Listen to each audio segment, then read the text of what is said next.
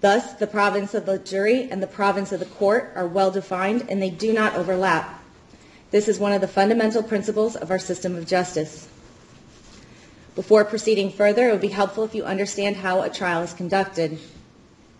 At the beginning of the trial, the attorneys will have an opportunity, if they wish, to make an opening statement. The opening statement gives the attorneys a chance to tell you what evidence they believe will be presented during the trial. What the lawyers say is not evidence, and you are not to consider it as such. Following the opening statements, witnesses will be called to testify under oath. They will be examined and cross-examined by the attorneys. Documents and other exhibits also may be produced as evidence. After the evidence has been presented, the attorneys will have the opportunity to make their final arguments.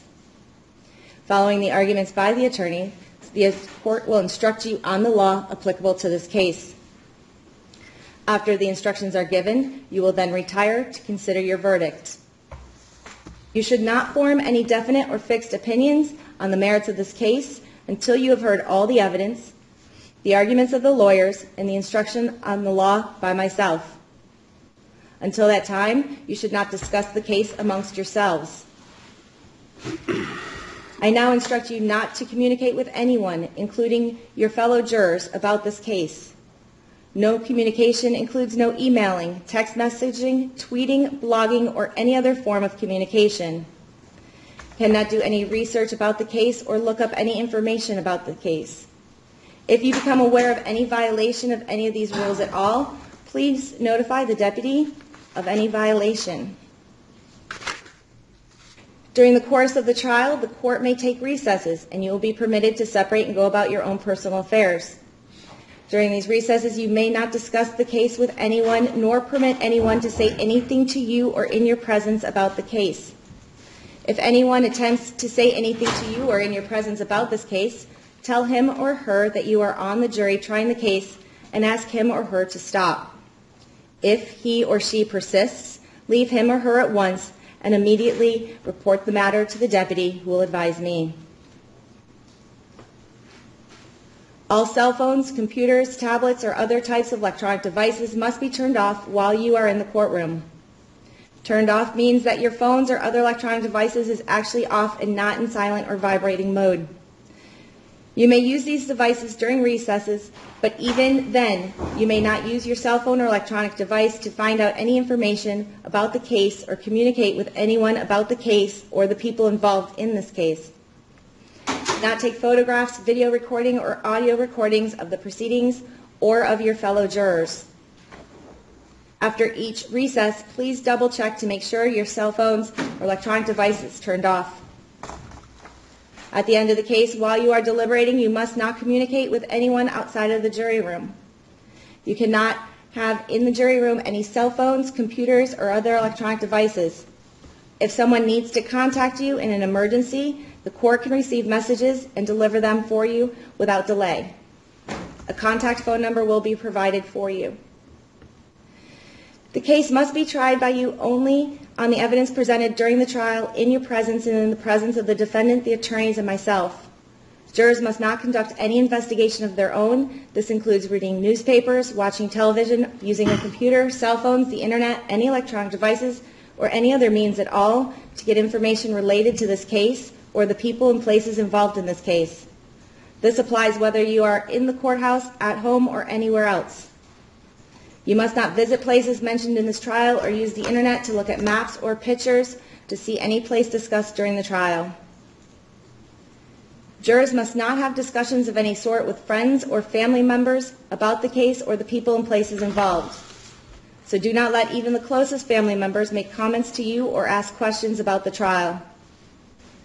In this age of electronic communication, I want to stress again that just as you must not talk about this case face to face, you must not talk about this case by using an electronic device. You must not use phones, computers, or electronic devices to communicate. Do not send or accept messages related to this case or your jury service. Do not discuss this case or ask for advice by any means at all, including posting information on an internet website, chat room, or blog. What are all these reasons and rules for? These rules are imposed because jurors must decide the case without distraction and only on the evidence presented in the courtroom. If you investigate, research, or make inquiries on your own, the trial judge has no way to make sure that the information you obtain is proper for the case. The parties likewise have no opportunity to dispute or challenge the accuracy of what you find. That is contrary to our judicial system, which assures every party the right to ask questions about the challenge, the evidence being considered against it, and to present argument with respect to that evidence. Any independent investigation by a juror unfairly and improperly prevents the parties from having that opportunity, our judicial system promises. Any juror who violates these restrictions jeopardizes the fairness of these proceedings, and a mistrial could result that would require the entire trial process to start over. A mistrial is a tremendous expense and an inconvenience to the parties, the court, and the taxpayers. If you violate these rules, you may be held in contempt of court and face sanctions such as serving jail time and paying a fine or both. In every criminal proceeding, a defendant has the absolute right to remain silent. At no time is it the duty of a defendant to prove his innocence. From the exercise of a defendant's right to remain silent, a jury is not permitted to draw any inference of guilt, and the fact that a defendant did not take the witness stand must not influence your verdict in any manner whatsoever. The attorneys are trained in the rules of evidence and trial procedure, and it is their duty to make all objections they feel are proper. When an objection is made, you should not speculate on the reasons why it is made. Likewise, when an objection is sustained or upheld by me, you must not speculate on what might have occurred had the objection not been sustained, nor what a witness might have said had he or she been permitted to answer. During the trial, it may be necessary to confer with the attorneys out of your hearing to discuss matters of law and other matters that require consideration by me alone. It is impossible to predict when such a conference may be required or how long it will last. When such conferences occur, they will be conducted so as to ensure as little of your time as necessary for a fair and orderly trial on this case. If you would like to take notes during the trial, you may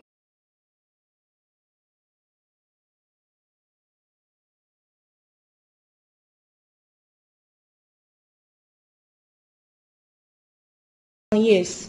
However, you should not take them from the courtroom when we recess. During recesses, the court deputy will instruct you to place your notes face down on your seats. You will be able to pick them up when we reconvene. Of course, you will be able to take them with you when you deliberate. However, if you take notes, do not get so involved in note-taking that you become distracted from the proceedings. Your notes should only be used as aids to your memory. Whether or not you take notes, you should rely on your memory of the evidence, and you should not be unduly influenced by the notes of other jurors. Notes are not entitled to any greater weight than each juror's memory of the evidence. Okay. It's important for you to also know that after the proceedings, your notes will be delivered to me. No one will ever read them, including myself. They do get destroyed. Okay? I put them in the shredder and they get transported. They are never read. During the trial, you will be permitted to ask questions of witnesses in this case. If you feel you missed something, you did not understand something, or if you need to clarify a pertinent issue. When the attorneys have finished asking their questions, please raise your hand to get my attention. I will give you time to write your questions on a clean piece of paper and give the paper to the deputy. I will then confer privately with the attorneys, and after carefully considering your questions, if I ask your questions, the witness will answer the attorneys, and the attorneys may follow up if they choose. The questioning of the witness is the primary responsibility of the attorneys. If your questions are not asked, you must not discuss it with other jurors or hold it against either party. The rules of evidence apply regardless of whether a question is asked by the attorneys, by me, or by you. Therefore, there may be a legal reason why I will not ask your question. If I do not ask your question, you must not hold that against any of the parties. You must not discuss it with the other jurors, and please do not take it personally. You are not obligated to ask any questions, but if it will help your understanding of the case, you may do so. All right. So we may begin at this time. And state, are you ready to begin with opening statements? I need a moment. You need a moment? All right.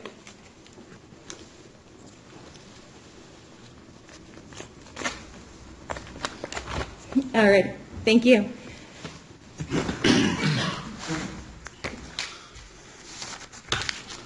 Report, counsel, members of the jury.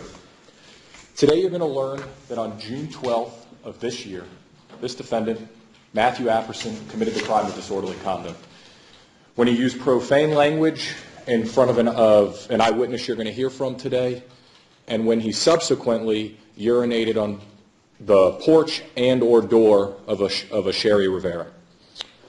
Good morning, my name is Matthew Futch, and today, along with my co-counsel Elena Vasquez, we represent the state of Florida. And as we discussed on Monday, we have the burden of proof, a burden to prove to you beyond a reasonable doubt that this defendant committed the crime charged, specifically the element or elements of the crime charge. And what are those elements? Well, today we have to prove to you one of the following. We have to prove to you that on June 12th, this defendant did commit an act or acts that were of a nature to corrupt the public morals, or that this defendant committed an act or acts that outraged the sense of public decency, or that this defendant committed an acts or acts that affected the peace and quiet of persons who witnessed those acts, or finally did engage in such conduct as to constitute a breach of the peace or disorderly conduct. Now you're going to get a copy of that instruction later that you can take back to determine whether or not we've proved that element or elements today here. How are we going to prove that to you? Well, first you're going to hear from Anthony Woods. You're going to learn that Anthony Woods is the pool guy for the condominium complex that Sherry Rivera lives at, that he goes to this complex every Monday, Wednesday, and Friday as part of his duties of keeping the condo pool clean, chemicals right, all that. You're going to hear that on this particular Friday, he went there in the morning, and that like a lot of the Fridays, that sometimes the sprinkler system's on in the morning, and he has to come back later in the afternoon. So he came back later in the afternoon, and as he was walking up to his truck from the pool area, he heard the defendant screaming, "Fuck the police." You're going to hear that Mr. Woods, thinking that surely the defendant was talking to somebody behind him because he was so caught off guard, turned behind him and noticed that there was no one behind him. And as he turned back, you're going to learn that the defendant pointed at him and said, "Fuck you too." Subsequent to that, the defendant walked directly next to his condo. The condo of the defendant and the condo of Sherry Rivera are right next to each other, separated by a matter of feet.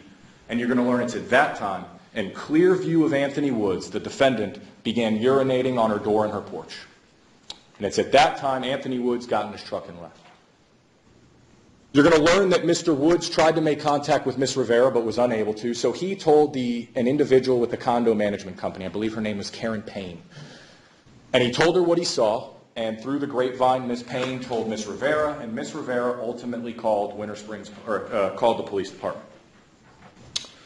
And you're going to hear from Mr. Woods and Ms. Rivera. She's going to tell you that law enforcement came out, Officer Rotuno, who you're going to hear from today, to take a report of the incident. We spoke with Ms. Rivera, who admittedly didn't witness any of this. And you're going to hear from Ms. Rivera that the relationship between her and her neighbors, specifically the defendant, was not the best. And she hadn't spoken to him directly in several years.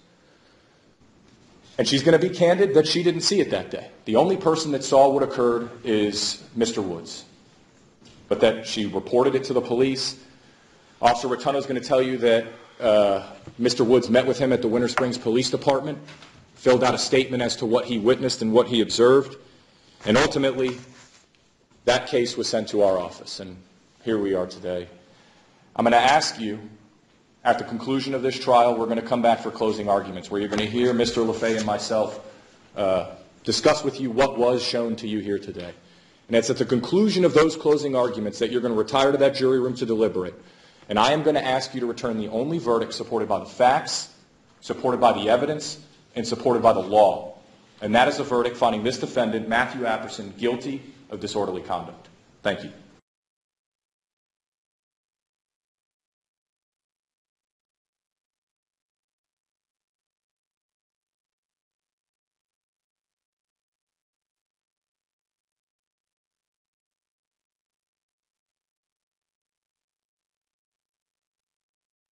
In this case. That's it. One issue. Did it ever happen? That's the sum total of this case. Now, there's not going to be any evidence, physical evidence, whatsoever of any kind or nature that there was any kind of urine on this front door or porch. None. No stains, no puddle, no smell. You're going to hear that Mr. Woods is going to say that, you know what, this went on for 20 seconds. So make those ticks on any clock you like. That's a fair amount of human waste. Nothing. You're going to hear this urine he saw from 50 feet across the street, right on the door.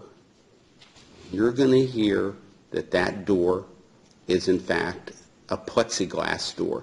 It's two doors. Ms. Rivera has two doors. The first one, not a normal front door, but in front of it is a plexiglass door, as in glass. Nothing. Not a stain, not a mark. You're going to hear that there's all kinds of surveillance on Miss Rivera's porch, all kinds of electronics.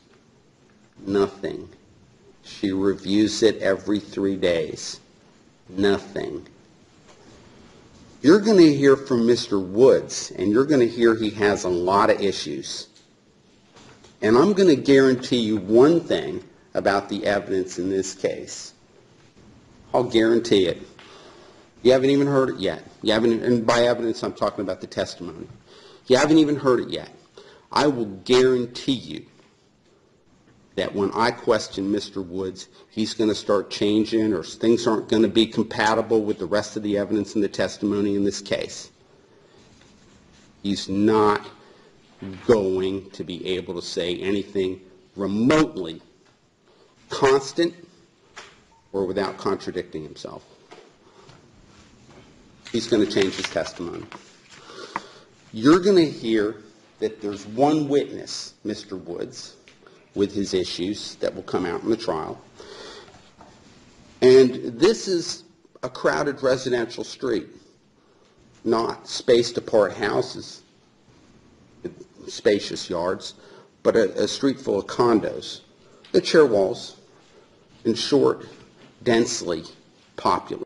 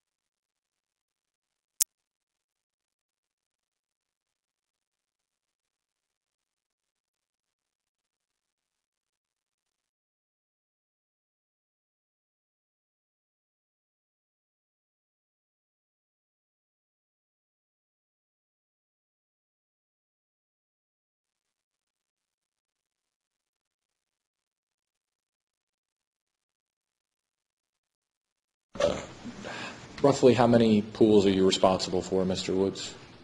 About 42. That includes residences and condos and Residential and commercial. Does that include the commercial or condominiums located on Club Drive? Yes, it does. Okay. And how often do you clean the pool at the condos on Club Drive? 3 times a week or more if it's necessary. Okay, and that's within Seminole County, Florida? Yes, sir. Okay. And 3 times a week, what days specifically do you go to? That'd be Monday, Wednesday, and Friday. Now, I want to talk about a specific Friday, Friday, June 12th of this year. Do you recall that day? Yes, I do. Did you go to the condos on Club Drive that day? Twice. Okay. Could you explain to the jury why? The first time I got there very early in the morning, and I could not do my job properly because it was still dark. I got there around 2 o'clock in the afternoon. I vacuumed the pool and got it all nice and clean for the weekend, balanced all the chemicals out. That's my job, to make sure it looks nice for everybody else when they go swimming on the weekend. Objection, narrative. Sustained. Mr. Woods. I'm sorry. You're fine. Did you complete your pool service at the pool? Yes, I did. Okay. What happened when you were walking back to your truck? I noticed there was a gentleman cursing at the police. And Mr. Woods, I understand it may be a little uncomfortable, but what specifically did you hear this individual say?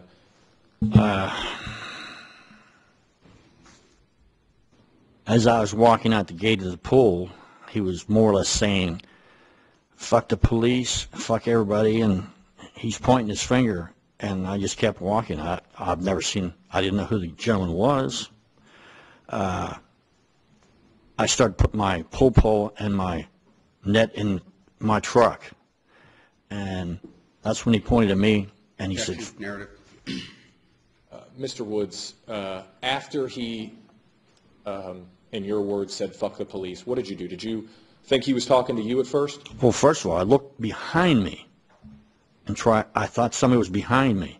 I thought he might have been talking to them, and there was no one behind me at all, so I just kept walking and put my pull pole in the truck with my net, and then he started to point at me, and he said, oh, fuck you too. And Mr. Woods, to this point, or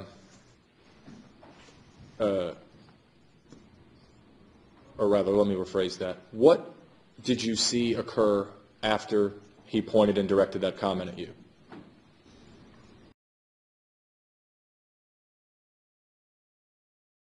Well, it seemed like he was quite agitated. And like I said, that's when I put my pull pole and my net in the truck, and that's when he said, fuck you too. Okay, and to what me. did he do next? Then where a gentleman lives, when he saw that, evidently he couldn't get a rise out of me because I didn't say anything back to him. Beyond his competence as to what Mr. Apperson's mental processes were about getting a rise or not getting a rise. Objection beyond this witness's competence. I'll move on, Judge. What did he do specifically after that comment was directed at you? What did he do?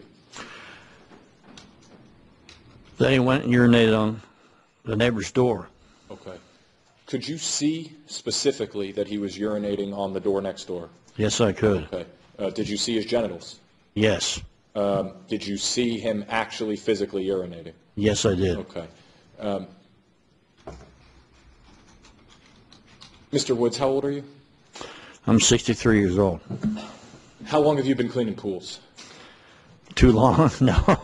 About 6 years, 7 years. Okay. Had you seen anything like this before? No. Relevant. Can we approach, Your Honor?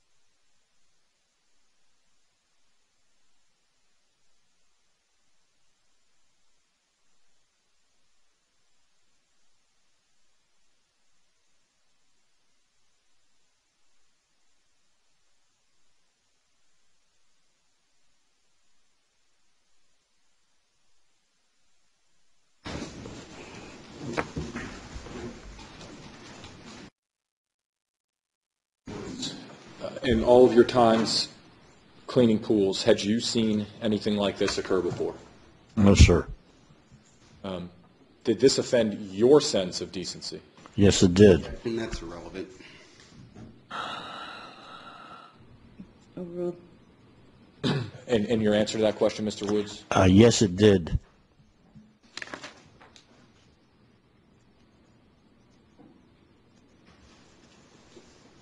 Do you see the individual that made the statements you've testified to the jury and physically urinated on his neighbor's door in the courtroom here today?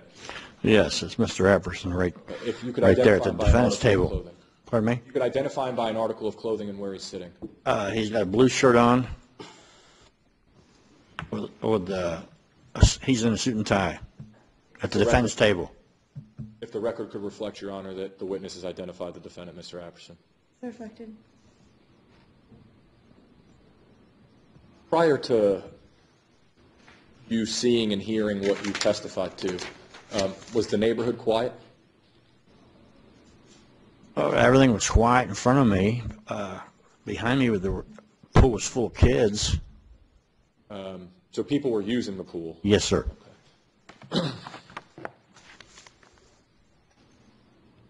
May I approach the witness, Your Honor?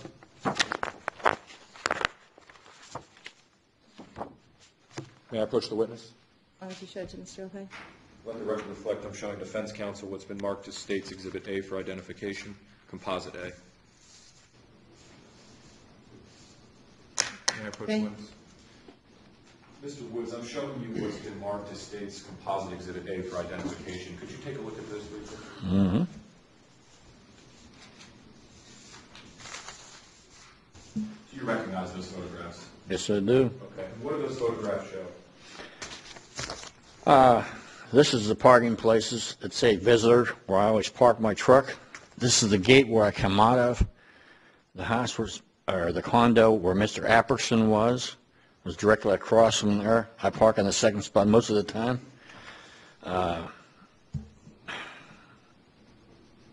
This is taken from the condo where Sherry lives at, I guess, where Mr. Apperson peed on her door.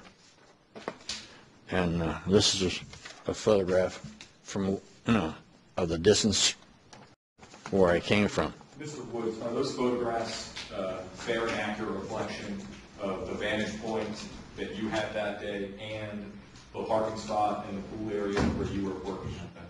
Yes, sir. With that, Your Honor, the State would move into evidence State's Composite Exhibit A for identification as State's Composite Exhibit 1. No objection. You may. And push the court. You may.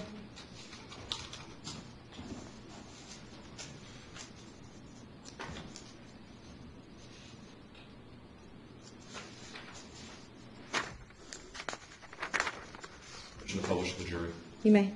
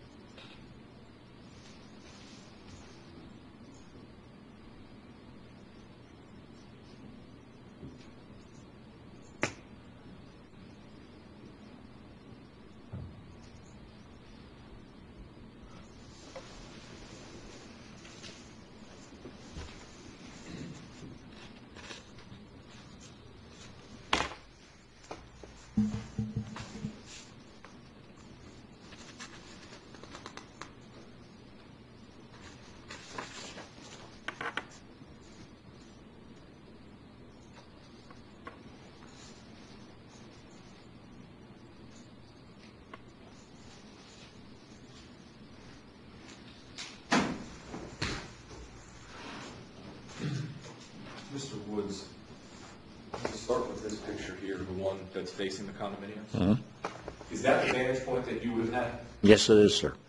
Does that picture show two doors by a dividing wall? Yes, it does. Okay. And if you could, for the record, which condo was the one that the defendant urinated on? Would it be the one on the right or the one on the left? The one on the left, sir. Okay. And he came out, or, when he was originally yelling in your direction, was he standing in front of the one on the right? Yes. Okay. Mr. Woods, was there any doubt in your mind that the defendant was urinating on that door or on the porch? Objection, bolstering.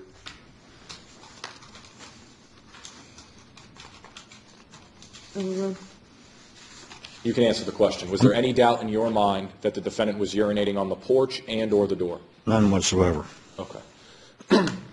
Approximately how long from the moment you first heard him yelling to when you finished witnessing him urinating on the porch, how long did that last? Oh, I'd say about 3 minutes, Okay. if that. And did you wait and see what he did after he urinated on the door, or did you leave? Left. I was kind of disgusted. I'm sorry. Mr. Woods, who did you tell about this incident? Who did you tell? I told Karen Payne. She's she's the management company of from Payne Anderson of the commercial pool I was cleaning. Okay. That's the And pool that's back here. Is this someone you have interaction with as part of Yes. your job duties? Okay. Yes. Did you try to make contact with Ms. Rivera, the owner of the unit that was next door to Mr. Apperson's? No, I didn't. Okay. Were you able to make contact with her, I should say? Oh, yes, I was. Okay. And let me rephrase, that might have been a little confusing there, Mr. Woods. You made contact with Ms. Payne, correct? Correct. Were you ever able to tell prior to talking to Ms. Payne, Ms. Rivera, what you saw? No, I wasn't. Okay. What happened a couple of days, I believe it would have been 6 days later? Did you get a call? Yes. Who called you? Evidently, there were Karen Payne. She asked if I would go to the Winter Spring. Objection, hearsay. Without saying, Mr. Woods, without saying what somebody told you, did you receive a call from Ms. Payne? Yes, I did. Okay. As a result of that phone call, did you go to the Winter Springs Police Department? Yes. And did you fill out a statement as to what you witnessed? Yes, I did. And you met with an officer, Rotunno. Yes, sir. Prior to June 12th, had you seen Mr. Apperson, the defendant, in the neighborhood before? I had seen him once, maybe twice, walking a dog. That's about, Okay, but you didn't know him I don't know him. outside of seeing him in passing. That's all. Okay. And how about Miss Rivera? Did you know her, or had you just seen her in I'd passing? seen her briefly walking her dogs. That's about all. Kind of like a hi-bye relationship? That's it. And that applied to both of them? Yes.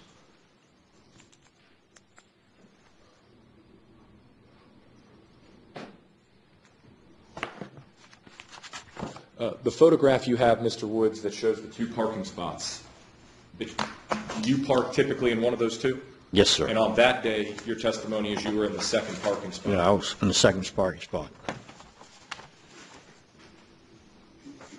When you witnessed Mr. Apperson, the defendant, walk to his neighbor's condo, Yes. did he walk the long way around the bush, or did he just walk straight over? I really couldn't see it how he did it. All I know is You can answer the question. he moved. Sorry, he moved to one side and urinated on a door. Straight It motion. wasn't his door. Okay, was it a straight? Leading.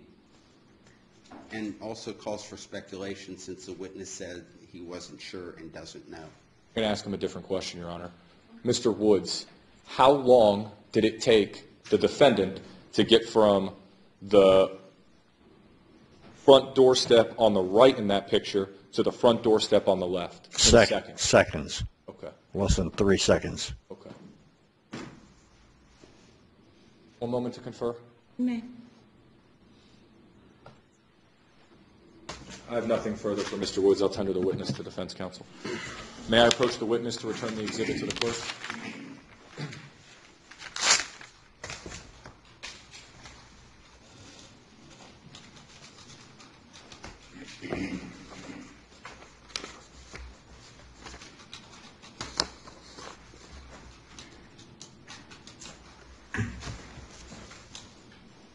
May it please support the counsel.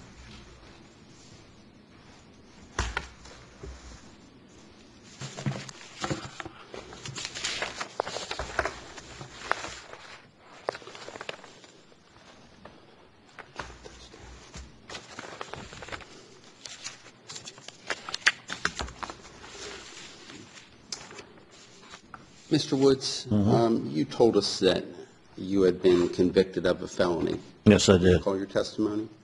That was up in Philadelphia? Your Honor, can we approach? Pardon me?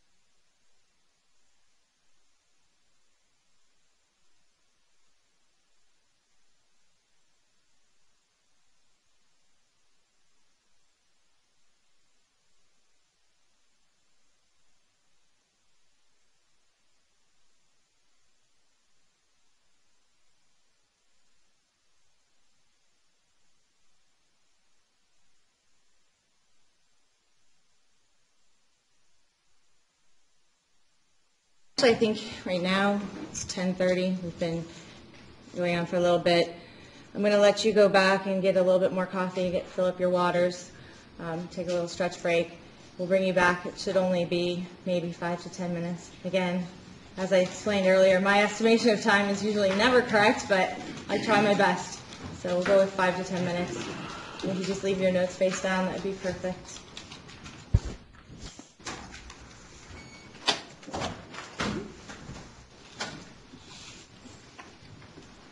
All right. Thank you.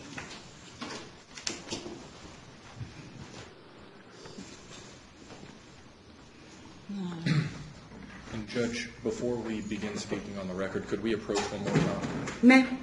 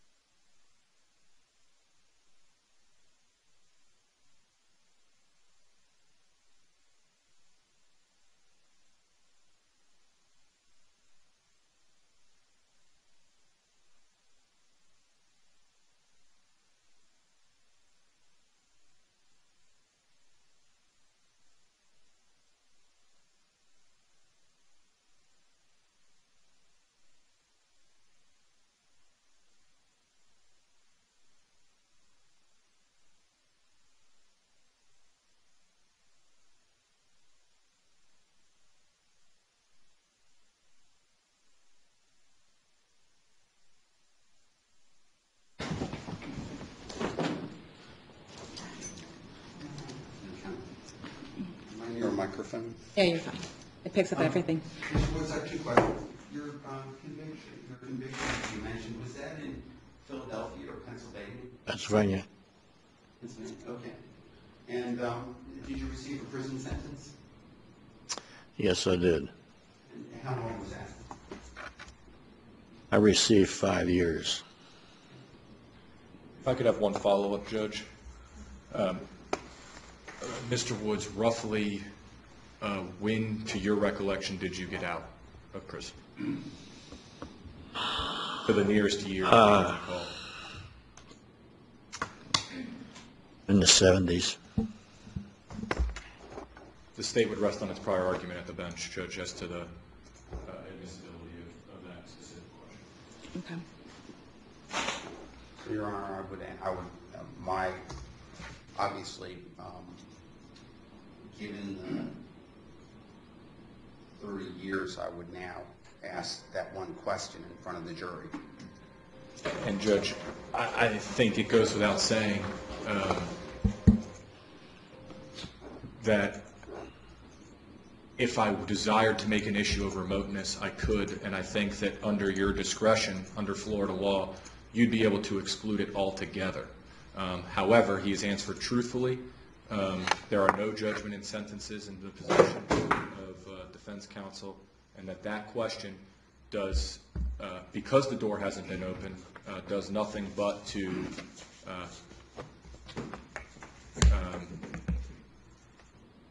further impeach the witness inappropriately. He's answered truthfully, and the statement that it was 30 plus years ago, I mean, this 2015, if it happened in 1975, that'd be 30 years ago that he got out. So there's been no, it happened in 1979, that'd be 26 years ago. So the statement of about 30 years ago would still be a truth and a remote issue relative to its admissibility to the jury. Your Honor, just to let the court know, I have now impeachment, and I would be proceeding by way of impeachment with regard to the 30-year statement, because my math doesn't make it 30 years. So I'm going to be, I would be impeaching on that.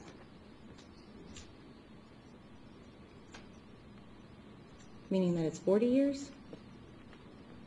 Well, I know Mr. Woods is here. He's listening to my anticipated cross-examination.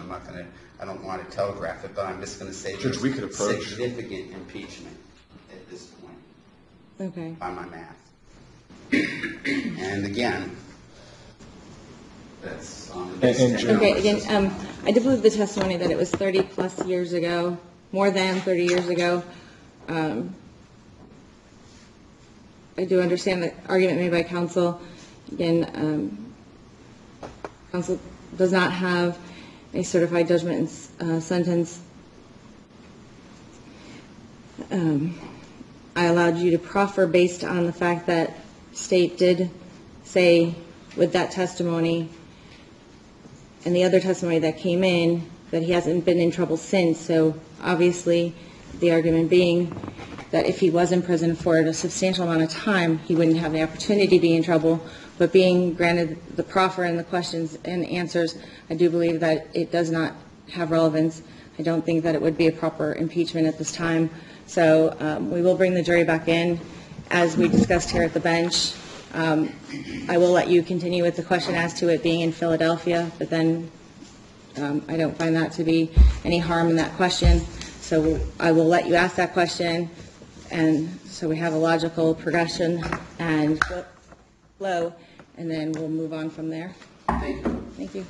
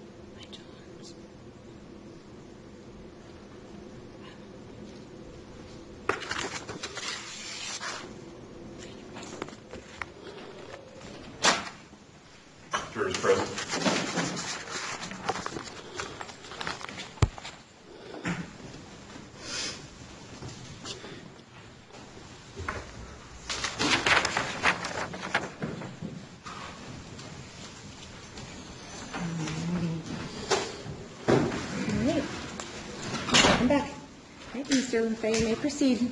Thank you, Your Honor.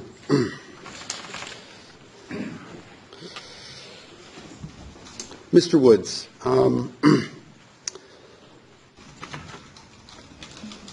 you told us that you were out at, I think it's called Cypress Club, Yes, sir.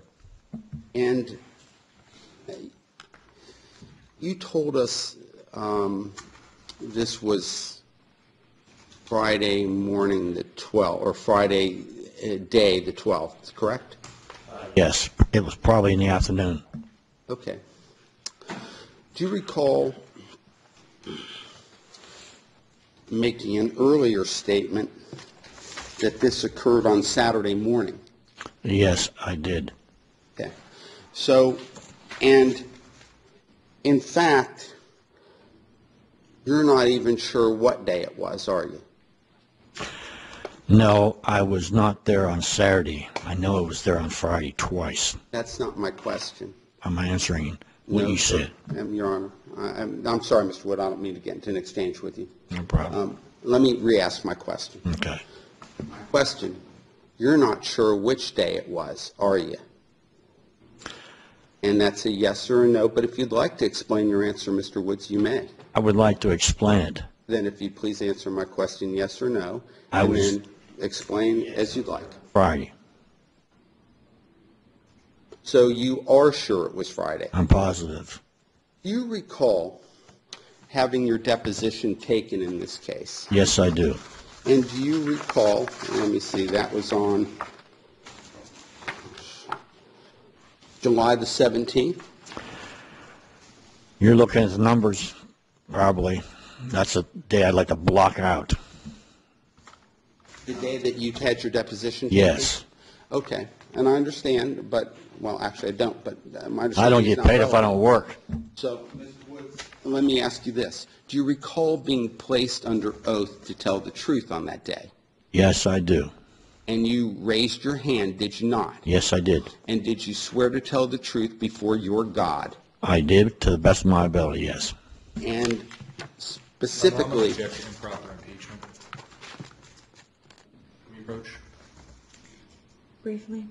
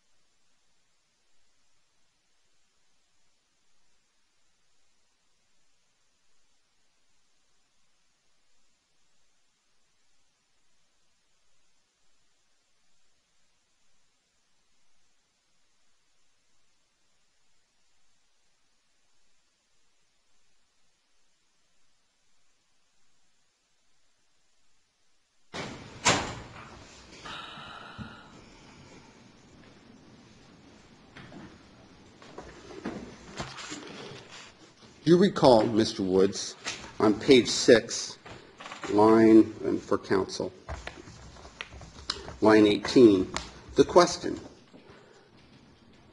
First, let me ask, what date did this happen, or did you see it? What date did it happen, or what date did you see it? Answer, I'm not sure the date. I'm not even sure the day. Do you recall that testimony, sir? Yes, I do. Okay. And do you recall further saying on line 25, so I'm not really sure what day it was? Your Honor, I'm going to object this to the rule of completeness and have counsel read lines 20 through 25. Be fine. I'll be glad to do that, Your Honor. I don't have an objection. I'm supposed to be there Monday, Wednesday, and Friday, and a lot of times I'll go different days, so I'm not really sure what day it was. Do you recall that, your answer? Yes, I said that. Okay. So here today, and I think just at about 3 minutes ago, or 2 minutes ago, you said that you were sure of the day suddenly. I was Is that positive that day because I had to fill out paperwork. Okay, well, let me ask you, Mr. Woods, do you have the type of memory that just gets better as time goes on, where you remember things better, for example, today being October the 20th, than you did on July the 17th? It's not October the 20th. It's October 21st. I'm unsure of the day. You got me. Thank you. No, it's my wife's October the birthday. 21st. Day. Thank you. I remember the day Okay. very clearly. But you didn't on July the 17th. Is that your testimony? Yes, sir. Now, you're telling us it was Friday the 12th. You didn't call the police that day, did you? No, I didn't. And you didn't call management that day, did you? No, sir. You had a cell phone and a Bluetooth in your truck, did you not? Yes, I did. And is it fair to say that you were basically across the street in the parking space that you've indicated, the second parking space in that photo? Yes. Is that correct? And then there's, of course, a yard, and then the entrance to the two condos. Is that correct? Well, there's a street, then the yard. Okay.